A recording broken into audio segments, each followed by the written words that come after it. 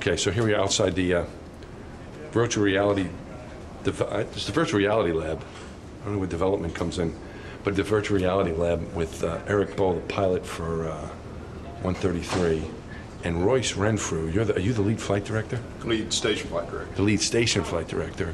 Tell me why there's so much action there today. Why is there so much action? Yeah, why is there so much action in there today? Well, Steve Bowen got assigned to the flight to replace Tim.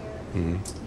What they're running today is the EVA-2 timeline, which is pretty much having Steve Bowen on the arm for the majority of the EVA. Yeah. So what we're doing in the VR lab here is practicing all the voice protocols between Mike Barrett and Nicole and Steve on the arm, make sure we've got all that synced up. After we get done with that, we'll go run it in the pool where Steve actually gets to put an EMU on and we'll go run that in the pool to make sure it all works correctly. Use this, we can spend a lot more time in here if we need to reset. It's very easy to do.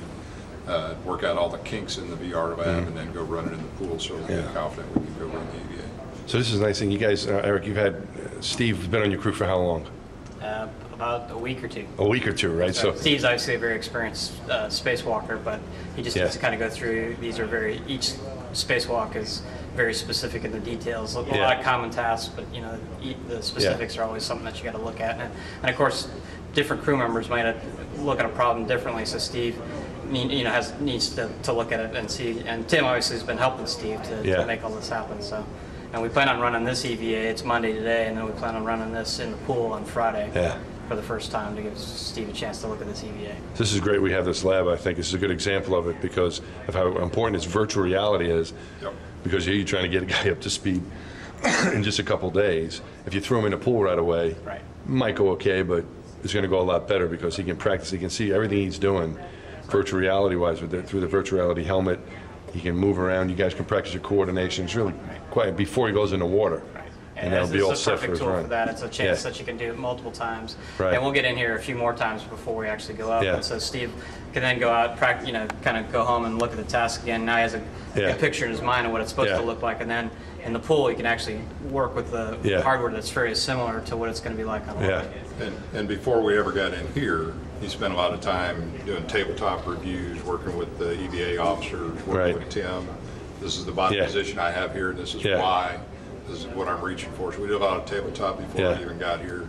This is the next step, and then we get in the pool and finish it all off. And like them said, run it a couple more times before we go fly here. It should be fun. The Tim you're referring to is Tim Copra, who was supposed. Now this is he's been able to help out. He's been been around. Been helping a lot, obviously, and Tim was instrumental in making this. Yeah, he was EV1, right? Wasn't he EV1? EV1, right? Yeah, so it was his baby.